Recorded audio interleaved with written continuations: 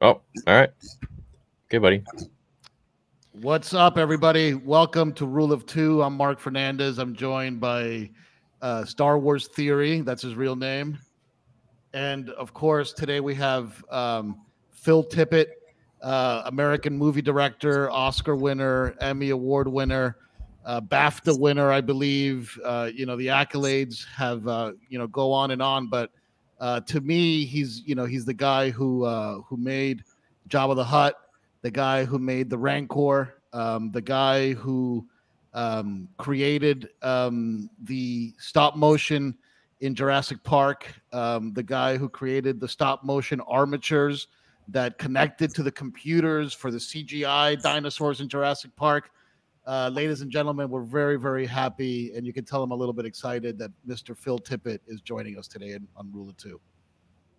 Yeah, there was no stop motion in Jurassic Park except for some early tests we did.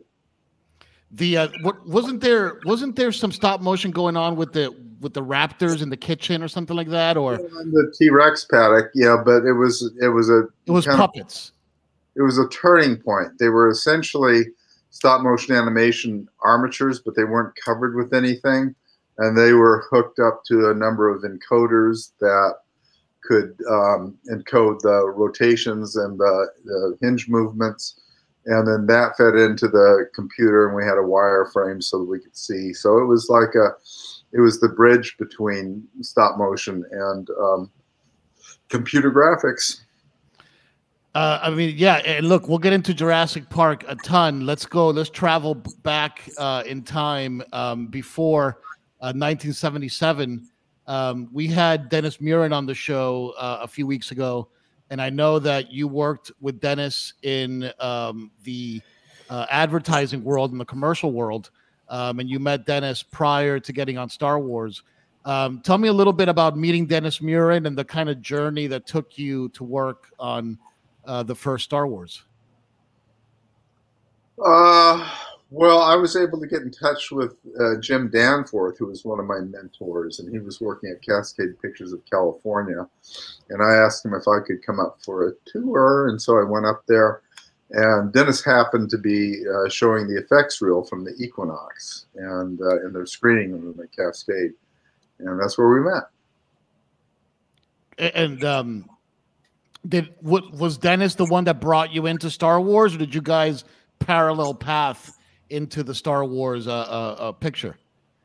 No, it was kind of a long thing. I was working someplace where an old Navy buddy of Richard Edlund's worked, and he said, "Hey, I got a friend that's making a science fiction film, and he's looking for people." So I gave Richard a call, and he was looking for cameramen. So I didn't do that, and I got him in touch with Dennis. Dennis got hired. He hired Ken Ralston. And then while it was getting down to the very end of the film, George was unhappy with the cantina scene and wanted more space aliens in it. And it was there when we were making the cantina stuff that he saw I did stop motion, which gave him the idea to do the chess set as stop motion. Theo, do you want to?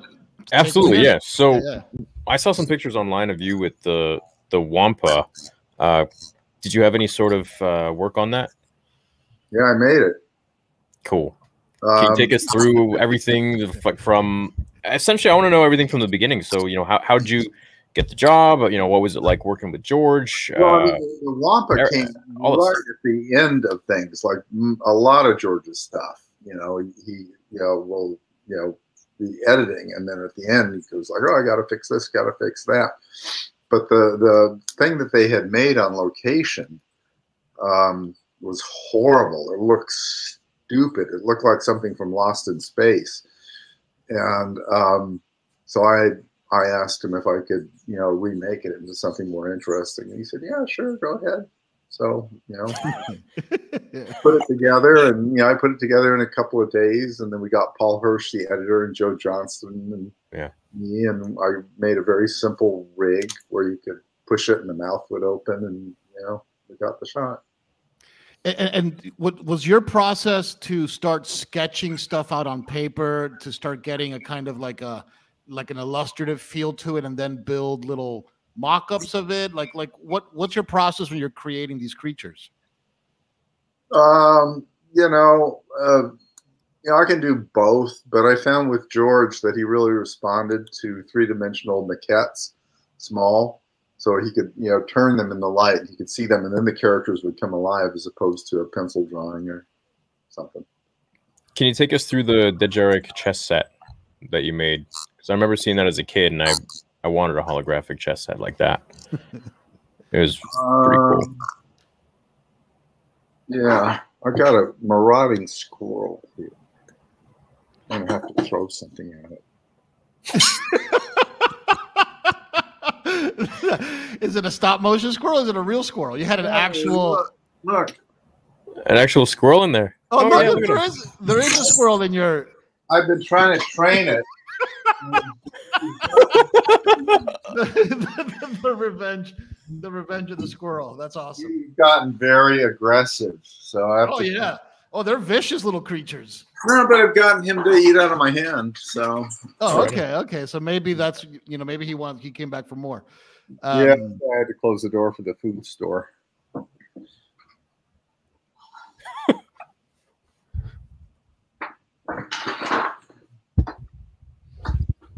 So when it came to creating Jabba, I know originally, like in the film, he was supposed to be a human or something, and then it changed. What were the other concept designs? How did you come up with Jabba? What was your thought process? Well, I went through a period of a few weeks or a few months where Joe Johnston and Nilo Rodas and Ralph McQuarrie and I all contributed designs for Jabba. And George, it was a really important character, so George kept rejecting it until, I did 3 maquettes, and on the third one, he said, "Yeah, that's it. That's Jabba." So and while we were doing it, the first one was rejected, the second one was rejected, and so I asked him specifically, well, if you were able to cast any actor to do this part, who would it be? And George said Sidney Greenstreet, and that just gave me total, okay, I get it. I know who the character is, so that's what. Yeah, I want to Google that right now. I don't know. I've seen that picture of Sidney Greenstreet. Yeah, he looks like the mayor of Monopoly. He's wow. Yeah, I've seen him in old movies. Yeah. This was like the things my parents introduced me to when I was growing up. That's what we all grew up around. So our language was, movies from the old silent movies and movies from the 20s, 30s, and 40s. And, during the heyday of Hollywood. So that was all of our language, that we spoke. Yeah. Yeah, that's cool. That's cool. The Rancor in Return of the Jedi originally was supposed to be kind of like a King Kong, Godzilla, man in a suit. And then you came in there and designed the actual Rancor that we saw in the film. Was that another? It's the other way around. I designed a creature for Rancor, and again, Joe and Nilo and Ralph, contributed designs. But the design that I had made was not for a man in a suit. And George said, he wanted the best Godzilla ever, and so we spent, a number of weeks, making a man in a suit version, and it just didn't work because it wasn't designed to work that way. So at that point, George said, "Okay, do whatever you want to do," and it was right up against the end of the schedule too. So we just had to. Initially we were thinking about doing it with stop and go motion, but we had literally run out of time. So Dennis came up with the idea of shooting it as a high-speed hand puppet. And what's the difference between the hand puppet and the stop motion? Like back in those days when you were making decisions whether to go hand puppets or hand or stop motion, like what kind of factors played into deciding which of the two approaches was best? Just practicality, whatever was the the best way of doing it, you know. How did you do the scene where Luke shoved the bone in his mouth and he snapped it? Well, we put a bone in his mouth. And that's it? Well, no, we made a special bone that that was cast in some kind of plastic, and then there were some shards, and it was super thin. And I was operating the head of Rancor, and so we just, you know, Luke goes like that, and a shot of him, and then the Rancor reels back, and he's got a bone, and he crunches it, and there's splinters that go off, you know. So, yeah, but the difference between, you know, stop motion or go motion work and what we did for Rancor was, you know, stop motion is very, you know, it's a very slow process, and you kind of got to get into a meditative state and just kind of change how you look at time and experience it and translate that into this puppet using, you know, frames as your guide to the performance. But with Rancor, just because we had to get it done, we shot at high speed, so it's absolutely the opposite. We were shooting between 76 and, you know, 120 frames an hour, and so the performances would literally be like a second long, and you just go ba ba ba ba ba. And Tom Santamon was working the hands, another guy was working the feet, and we didn't know what we were going to get. We didn't have any playback at that time, and so we would shoot all day long and bring the stuff into dailies, and George would ask, how many takes did you do? And he said 60. And he went, well, why don't you just pick the 5 that are the best and send it over to editorial?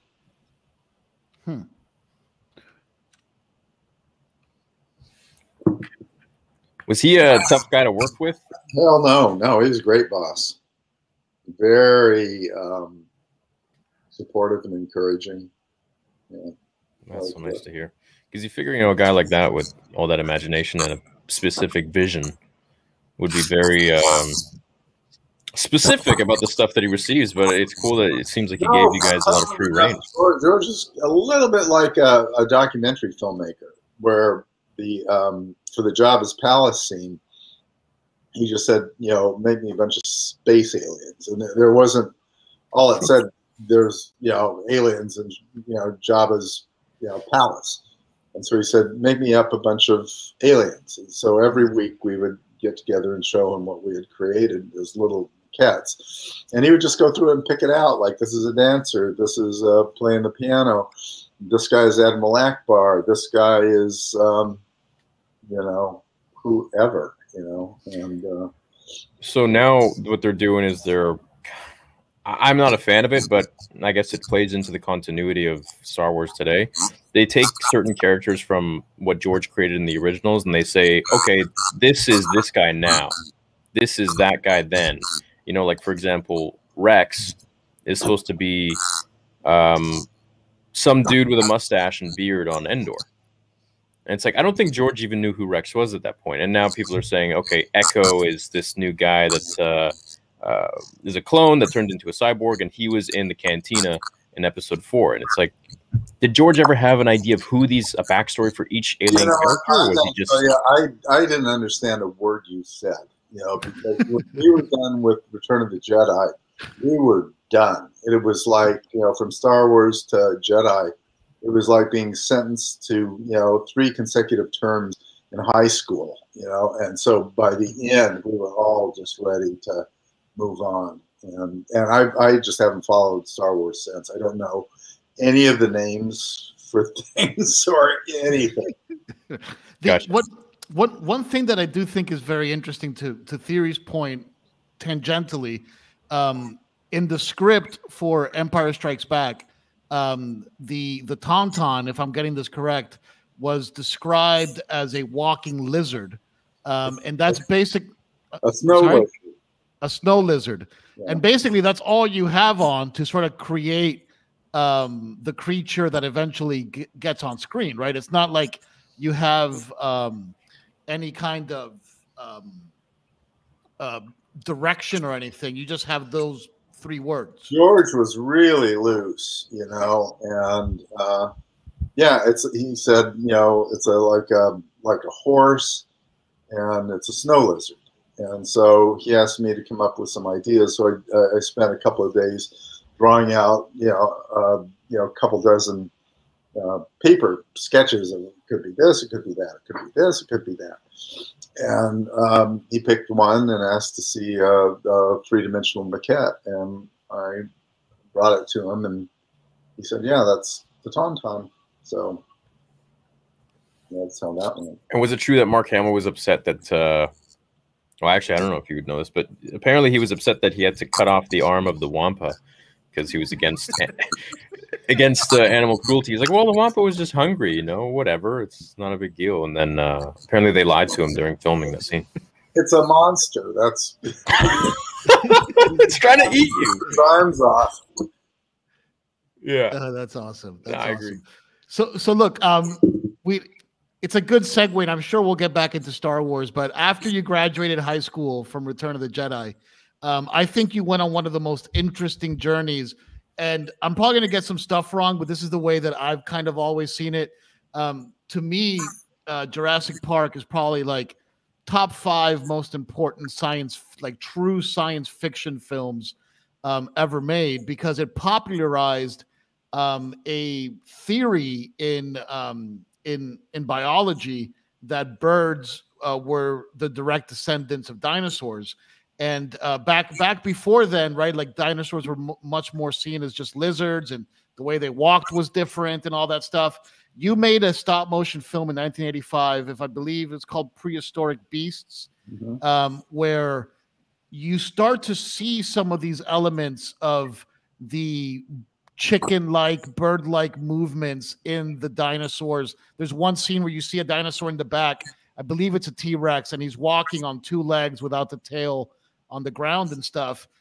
Was this something that you had already been like hip to before the Jurassic Park stuff? Like some of these new theories in biology around dinosaurs and their relationship to modern day birds and stuff? Well, I saw King Kong when I was about 5 years old on television, like 1956. And I was wowed by that. And then I just, I didn't play, football or, baseball with the kids in the neighborhood. I'd get my parents to drop me off at the public library and just go through all of their books and just study paleontology like crazy for a number of years. And, so that's what kind of put me in the spot to do Jurassic Park, because I knew the production process from pre-production to production to post-production. And I also knew a shitload about dinosaurs and was up on all the latest theories. I mean, the whole dinosaur bird thing was old news by the time Jurassic Park's flying around. Those were theories that were very, breakthrough theories in the mid-'70s. I see. Yeah, I mean, because for me as a kid, when I was watching that movie, I had never made that kind of connection before, right? And that movie kind of popularized that, and I think inspired a lot of people to look at dinosaurs completely differently, as like completely differently. Like even The Land Before Time, or I think that came out before Jurassic Park. The dinosaurs are represented in a very, very different way. But the way that you got your Jurassic Park gig was through George Lucas, right? George was the one that recommended you to Steven Spielberg. Yeah, Steven was asking around, and George said, "Phil's your man." So, and how did George know that you were like the dinosaur guy? I had sent him Prehistoric Beasts at some point. I don't know if he ever saw it, but he just knew it. Right. Did George ever hit you back up to work on like Willow or any of the Indiana Jones pictures or any of the? Yeah, I did that 2-headed thing in Willow and some other shots, and then nice. I helped Dennis out on the Temple of Doom. I made the guy that goes down with the. No way! The guy who burns up and like.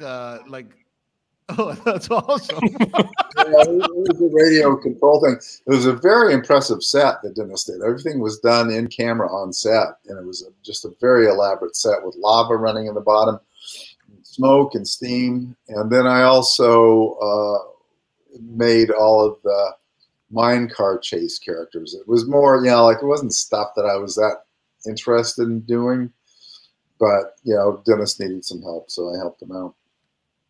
So of all the characters that you've made in all the movies, which one did you enjoy creating the most?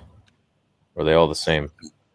They're not all the same, you know. I mean, I think you judge movies not by, I mean, at least I do. I kind of prescribe to the Verna Field school of filmmaking. It's like you might, if you're lucky, work on a half dozen successful movies in your career, and a lot of people don't even, you know, work on that many. And so what you walk away from, then you work on a lot of trash and mediocre stuff. And what you walk away from is the experience is the interactions you've had with all the people. I mean, when you're working on a movie set, you become a family.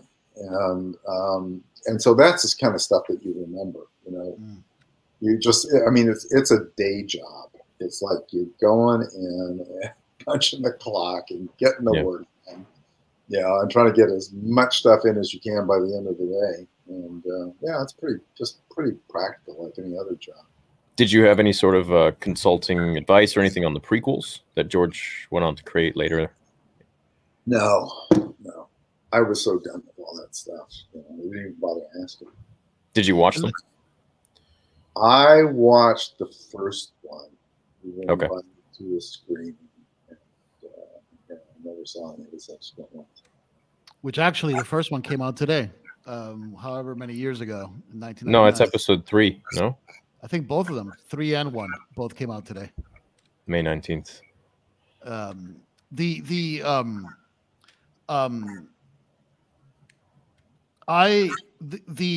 I mean, granted, I only know your career and stuff like that as an admirer and as a fan, as somebody who's tried to research the craft that you're involved with. But a lot of the footage that I see of you, a lot of the stories that I see about you, say that to this day you're still actively working on stop motion stuff.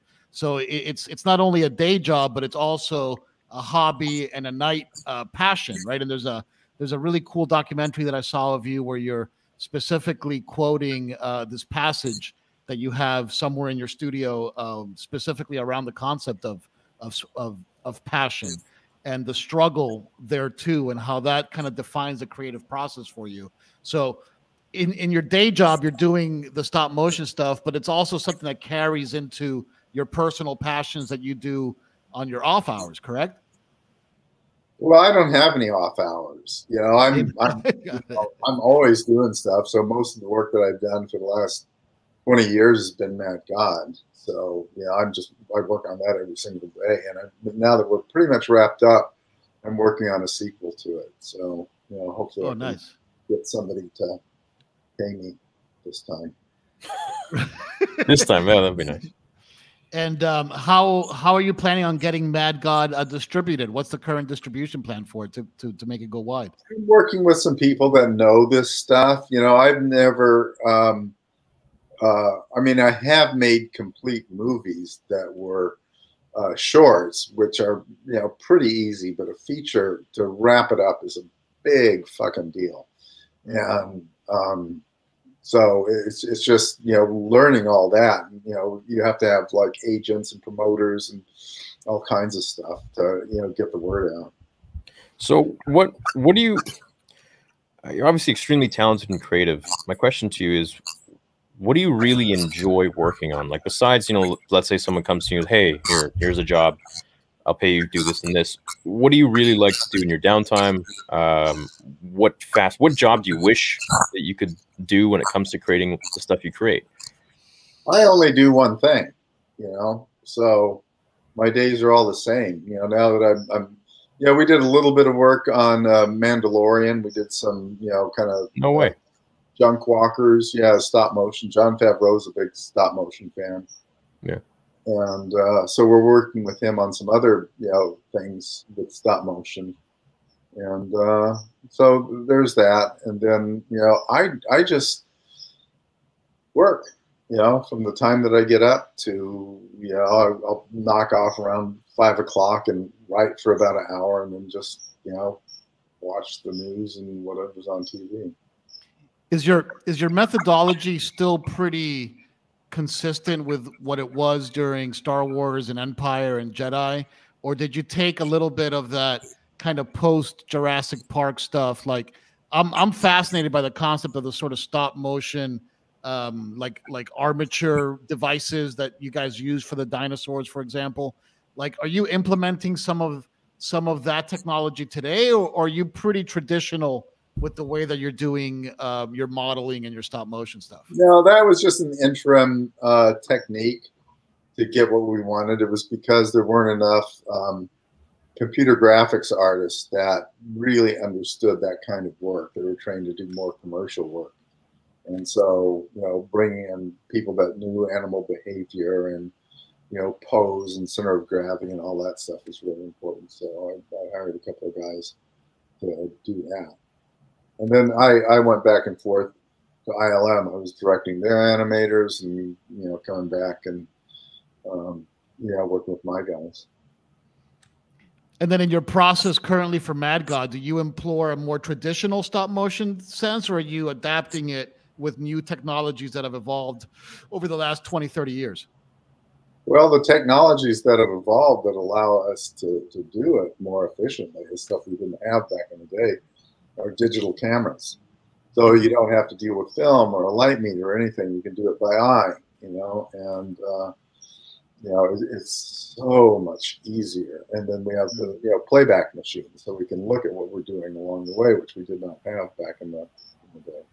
Learning stop motion was a vertical climb, because you'd animate, and when you're a kid, you don't have that much money, so you're shooting on 8mm, and you could shoot for 6 months on a roll, and you send it back to Rochester, New York to get processed, and you get it back, and you have no idea what you did. It's like playing a piano and not hearing it for 2 weeks, and then trying to oh man, what it was. So yeah, it was a very slow process. What was your work on RoboCop? Traditional stop motion animation? Was it robotics? Because I mean, in my head, like, I just think about robots when I think about those walkers in RoboCop. But was that all hand done stop motion work? We built 2 props. One was a full scale Ed 209 for the dialogue scenes, and then the rest, all the ambulatory stuff, was stop motion. Mm. Yeah, and when it came to the AT-AT, how did you guys create that thing? Well, I think the story went, they were fishing around for a number of ideas, and one of the ideas was radio-controlled wheeled vehicles. And I think it was, Dennis and Joe Johnson that convinced George to do it in stop motion, because it was so much more control, and we could make something really weird. Yeah.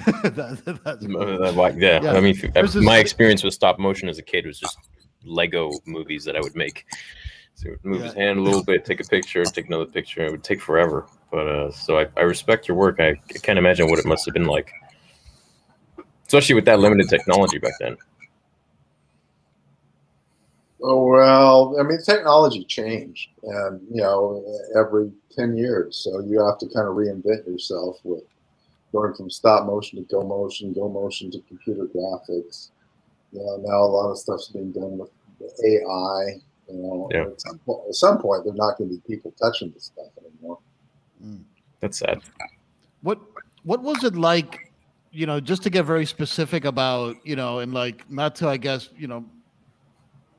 reminisce too much, but when you guys as a team of special effects, pioneers, finally saw the kind of cast screening, or I'm sorry, the crew screening, where it was just you guys and the team watching the film, like, can you recall that and give me one feeling that you remember having when you were watching that?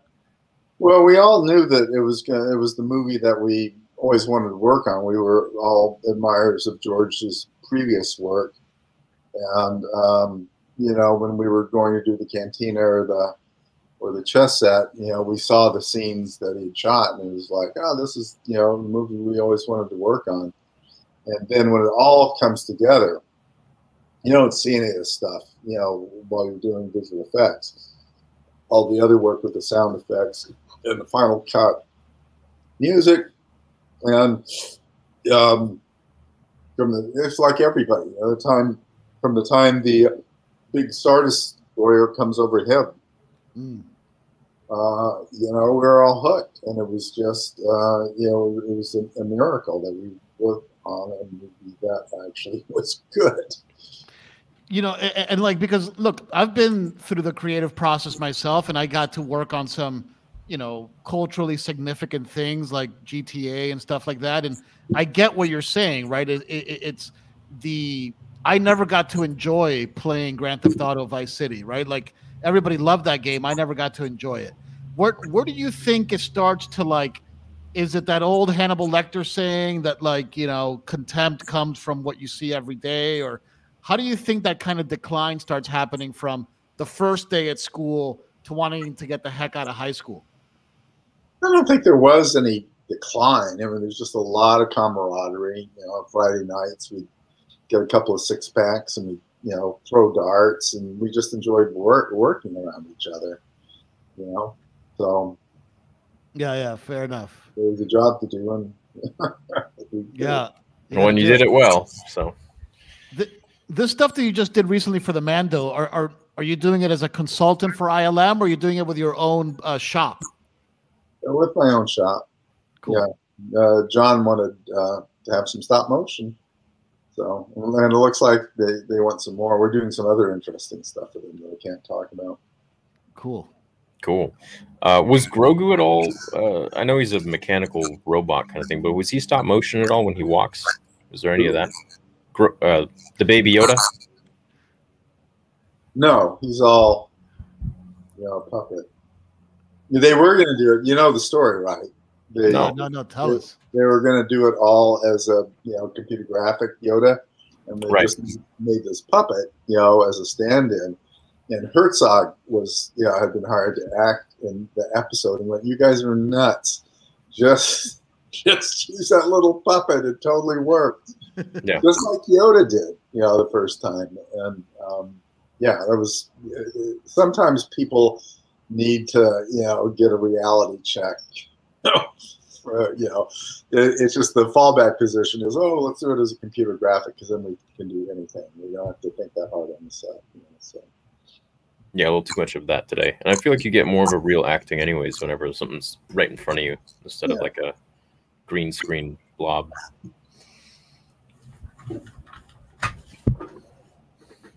Go for Mark.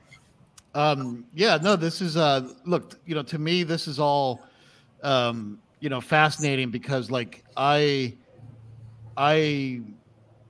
think a lot of these different disciplines that you had at your disposal back then, to your point, a lot have sort of converged into the CPU.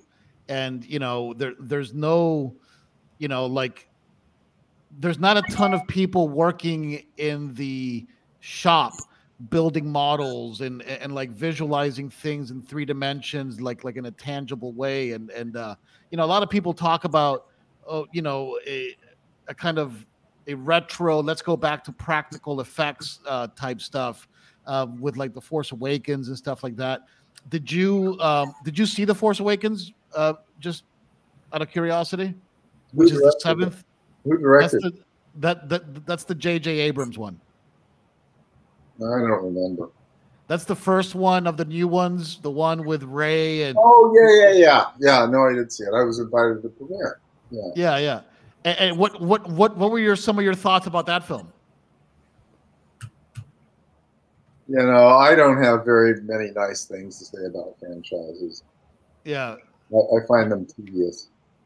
And why is that, you think? Franchises in general, or this particular franchise? You're just saying in general, like film franchises. Yeah, just in general. It's boring. Why anybody would want to live in the same world, forever? It's because, it's lucrative, and there's a lot of money to be made. So. And like even in your film, though, you're saying that you're making a sequel. Isn't there also a lot to explore once you start to create the rules and the physics of a world?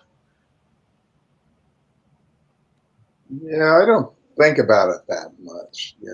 I mean, I just kind of get the vibe of what I want to do and just go for it and build it along the way. So, Mad God is quite dark. And the next thing I want to do is, Can you tell me about it? I don't know. I don't know much about Mad God. No, I can't. I mean, there's no way that I could tell anybody about it. I mean, which is why I couldn't pitch it to a studio to try and get money out of it. They would never understand. So it's an alternative to the traditional 3-act structure of a movie or a lot of books. So I was just interested in exploring alternative narrative possibilities. Yeah, there. Just to sort of fill theory, and I've seen some clips of Mad God, and it kind of has like, you're probably not going to necessarily know this reference, but it has a little bit of a Fallout vibe to it. Like post-apocalyptic. The creatures are very heavily armored, and some of the animation tests that I've seen for it are phenomenal. You can see them on YouTube. I'm not sure if they're authorized or not authorized, if you've let stuff out there or whatnot, but there is stuff out there that you can look at, and it looks amazing. Yeah, no, it worked really well. It was quite arduous to do, but now we're done shooting, so I don't have that much to do. And how many folks worked on that with you? Is it because it seems like it's kind of like it's just you in the zone? Like, is there a whole team around it, or is it pretty much just you? What happened was, I had started this thing over 30 years ago, and I think 30 years ago, right after RoboCop 2, and I shot about 6 minutes of material, and the scope and scale of the thing was far too big, so I kind of had to put it to bed, and it just sat there, and over the next 20 years, I didn't really have any idea how I was going to pull it together, but I would go home at night and draw tons of storyboards and designs and read a lot of literature, psychology and art history and, archaeology and paleontology. I mean, just all kinds of stuff.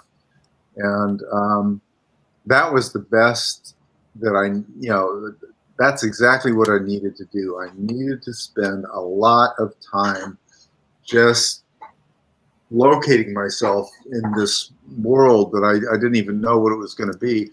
And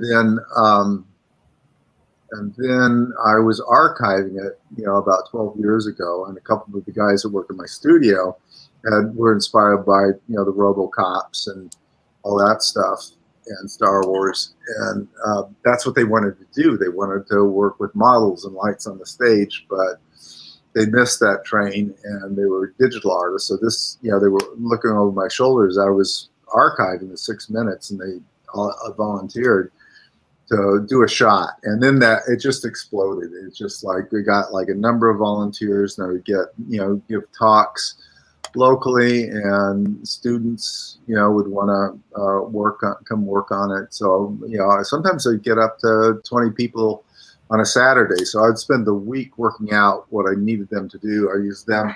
Most of them were unskilled. So I'd work out processes that I knew that they could accomplish.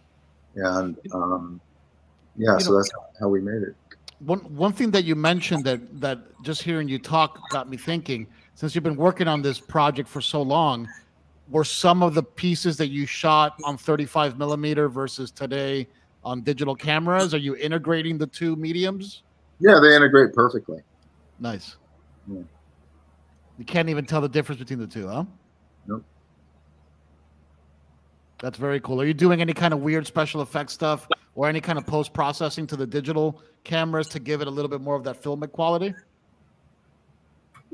For some stuff, if we need to, like the whole very last part in the end of it, it's got a lot of experimental stuff that needed to be enhanced with digital stuff. And I think, you know, we've got stuff in it at the end that's, you know, in some ways better than some of the space stuff in 2001. I mean, all the liquid dispersion stuff. Wow. Not the Doug Trumbull stuff that he did. Yeah. Those are powerful words that I'm excited. Theory, you have a question? Because I could just keep going.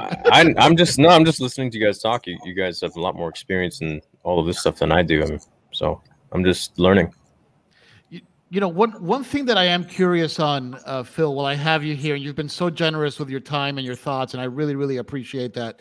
I know, like Tony Soprano says, remember when is the lowest form of conversation. But, you know, there's a lot of, you know, I think that there's a lot to learn, right, for young creators when they see, you know, the benefit of the experiences of somebody that deals with, you know, the reality of making something wonderful. And to that point, I think, again, back to Jurassic Park, which is, I think, one of the most important films ever made, because it is the kind of nail on the coffin in some ways for the whole motion, you know, stop motion, practical effect thing started to change drastically after Jurassic Park. And you personally being right in the middle of it, and getting affected by it, I'm sure, very heavily, but then also winning an Academy Award for your work in Jurassic Park. Was that a bittersweet thing, or was it all sweet, or was it all bitter? It was a vertical climb, you know, because computer graphics were completely antithetical to the way I think and operate. Sitting at a desk was appalling to me. So I didn't have to do that. I had people that did. And, you know, it's just like you change with the times, you know, and, you know, it forced you to reinvent yourself, you know. I didn't particularly like it. The process, but you know, it was like, you know, well, that's how you make things now, and you either do it that way or you don't at all. You don't work. How do you because I think that's such a valuable lesson. I've had to go through that in my own career, like that moment where, you know, if like the butterfly, I don't adapt to this situation, I will go extinct. Like how do you personally, like, how did you sort of rewire your brain to be able to embrace things and turn it into your own? Like, what kind of advice can you give to somebody that's going through that kind of moment? Well, in Jurassic Park, again, it was like for all of us, it was a vertical climb, and we were just inventing stuff as we went. You know, a lot of times we, you know, let's try this, let's try that, you know, and yeah, so, you know, it's all, you know, ultimately experimental, you know, within the framework of the story. Yeah, fair enough. You looking at me? Yeah, I'm looking at you. I'm like, you know, most of the stuff I would want to ask is about, you know, the story and the creation and stuff. But I feel like go for it. Yeah. Look, we have a little bit of time here. We'll let you go very soon. You've been very kind with your time, sir, and you know, everybody should go be on the lookout for Mad God by Phil Tippett. I'm sure it's going to be mad, and it's going to be godly, and it's going to be friggin' awesome.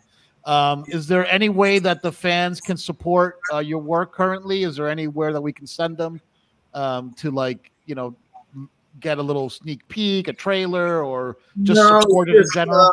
You know, I'll be on Twitter supporting it, and you know, I've got you know, PR people that are going to be putting the what do we call them? Marketing. Yeah, but it's called something different these days. It's like, yeah. Anyway, everything's something different. One of those things that uses, you know, social media guy. Yeah, that's what he is. right. One of those. Yeah, social media guy. Yeah. We all have those, I guess, nowadays. Yeah, no, that's cool. Look, I'm very excited about that. But Theory, before we go here, I'd love to dig into some of your story questions that you were thinking about. I asked most of them already. All right, cool. That was essentially all the questions that I had that they were asked, and the rest of it was just learning and observing what you guys had to say, which is great. Yeah, no, it's is there anything for the future that you're interested in maybe exploring, Phil? Like maybe a trip back into the paleontology or some other crazy thing that is completely out of left field that is, you know, innovative and new that you want to explore, or anything, any stones left unturned? No, no, I burned through all these things. You know, I got tired of space aliens and tired of robots and tired of dinosaurs. You know, you just want to move on, you know, Yeah. and grow. And Hollywood didn't let you do that. In fact, you know, we were so lucky to have George and Steven and Verhoeven to work with, and then everything just became so corporatized that I don't watch anything unless somebody points me to it. Yeah. Speaking of which, we didn't touch on that, but I know it's a fan favorite, and I'm sure that the fans want to hear about it. Can you share some thoughts about working on Starship Troopers and what that was like? Yeah, that was the biggest show I had ever done, and the most rewarding as well. Yeah, I mean, that was a huge leap, you know, because in Jurassic there was only a few, a handful of dinosaurs, but we had to have thousands of bugs. I had no idea how we were going to pull it off, but somehow we did. You know, it was great working with Paul. You know, we kind of had the Vulcan mind meld thing going on. Oh, that's cool. Spoke the same language. You know, politically we're very similar. So yeah, no, it was he was my favorite director to work with. Really, Paul Verhoeven. I always pronounce his name incorrectly. I think Verhoeven. But Total Recall, you know, one of my favorites, and Starship Troopers, and so that's cool. Like, what are the hallmarks of that mind meld? That's such an important thing, I think, when you're trying to recruit collaborators. Like, are there hallmarks like when you engage a new collaborator where you know this is a simpatico, this is actually going to work? Like, is there something that you've seen repeated in the pattern from that perspective? No, you just want to get what you want. And John Davis and the producer kind of deputized me and Ed Neumeyer as co-producers, which gave us, you know, a lot of authority on the set. And and Paul has called me. You know, he said there's 3 directors. There was, Vic Armstrong, who did second unit, and Paul, and then me. So right. You know, I mean, he acknowledged that the immensity of the thing, you know, to come up with ideas. Hey, what if we did this? How if we did this? Hey, we need a shadow falling over this guy now. And so he was, you know, he would always take, you know, suggestions. That's so cool. My question would be, when it came to creating the vehicles, like the there was a question in chat that I just saw. You know, what were some of the other vehicles that influenced these movements? Like, was it tanks? Was it perhaps animals? Anything for the walkers? Yeah. Yeah. No, it was like, well, it was basically a creature's physiognomy with the, it was made out of metal. So, I mean, we had to do a lot of experimentation in terms of figuring out how to. We went to a wild animal park and shot 35 millimeter of elephants and whatnot. And I would study those, and we would start off with that as the basis, and duplicating an elephant walk. And then we realized with that, the elephant's only like, 12 feet tall, but the walkers are like 150 feet tall. So their scale had to be adjusted in terms of what their footfall patterns were. So the walkers always had to have 3 feet on the ground at one time, and only one leg moving forward to convincingly portray it as big. See, that's really cool. You wouldn't think that you have to go out and analyze other animals walking well, about. You always need a starting point. You don't just make shit up. I love that. And so you start, and it may not be the right place. Generally, it's not. but you open a door and that shows you another door, and then you open that and that shows you another door, and it's just part of the process. Were there other concepts for the AT-AT? Was it going to look like something else that you wanted? There was going to be some radio controlled wheeled vehicles at some point, but that got mixed. Gotcha. One of the things that I get a kick out of when I get to interview folks like yourself and Paul Hirsch and Dennis Murin and all that stuff is all like the cool stuff that they have in the background. It's one of the new things that kind of this whole virtual interview thing has given us. And I'm seeing a real eclectic thing back there. I'm seeing what it looks like a dream catcher, but then is that a stuffed primate behind you? That creature back there? Oh, it's not a dream catcher. It's actually it's a lamp. A lamp. I don't see what are you looking at, Mark? Right there. That looks like a Japanese lamp from like the Karate Kid Part 2 in Okinawa. Like the ones that like were floating around. Like from Teenage Mutant Ninja Turtles Part 3. Yeah. No. Hanging up right there. Yeah, right there. Oh, yeah, it's a lamp from the Chinese restaurant. Cool. Oh, okay, cool. And is that some kind of primate that you have stuffed in there? Is that one of the creatures that you've designed? Like underneath the lamp back there? Underneath the lamp back there. Mark, you can point at it.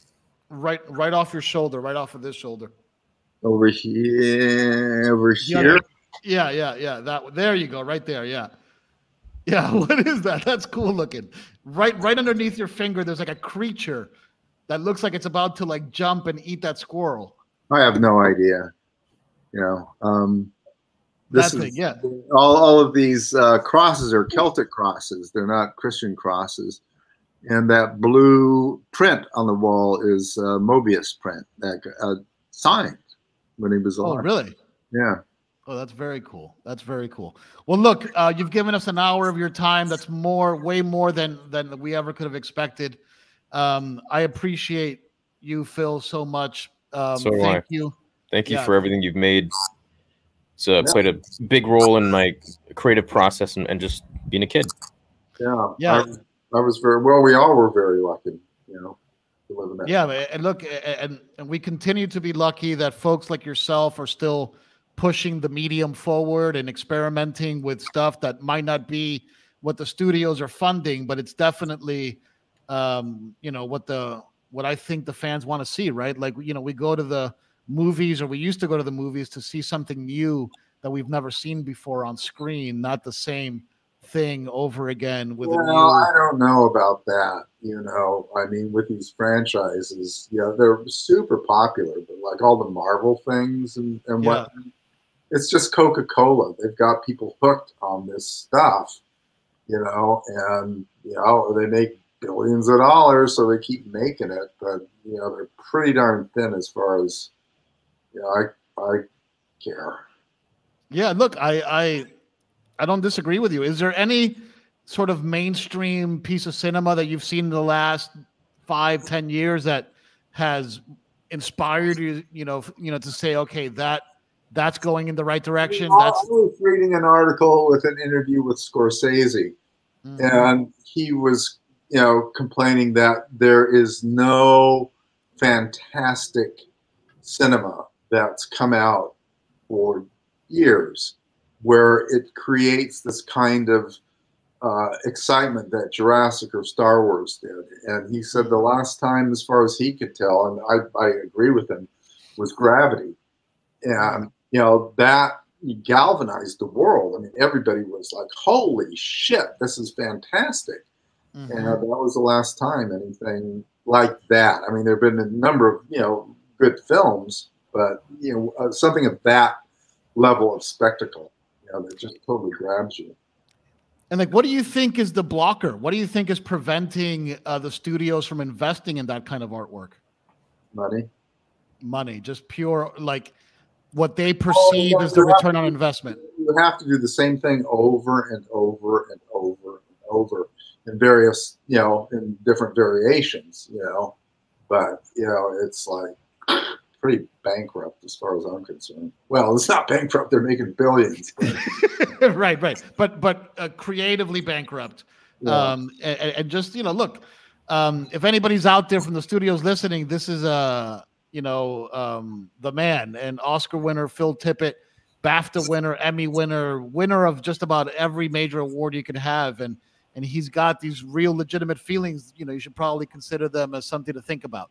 But in any case, if you guys want to finish, keep going with the conversation, go to StarWarsTheory.com. Star Wars Theory and I have been working very, very hard on that. We have, hopefully in the next few weeks, we're actually going to start streaming video natively on that site. We're trying to add new features to StarWarsTheory.com. Theory and I basically made our own blockchain-based website to try to, give back to the people a little bit. So, in any case, brother, I'm sorry.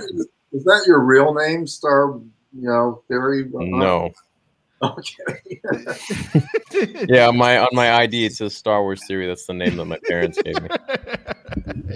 It's a stage name. It's a channel name that I've had since the beginning, and people just would call me Theory, and I said, okay, you know what? At 3 million, I'll just reveal my name, and we're almost there. Maybe in another month or so, and it's become a thing now. So yeah, I'll just milk it a little bit. Why not? Yeah. You should make a guessing game out of it and give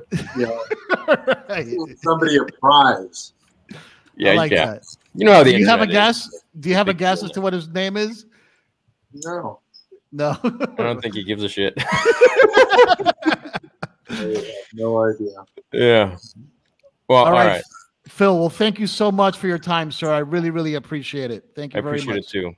You're Thank welcome. you for the chat. Take care. See ya. Bye-bye. Bye.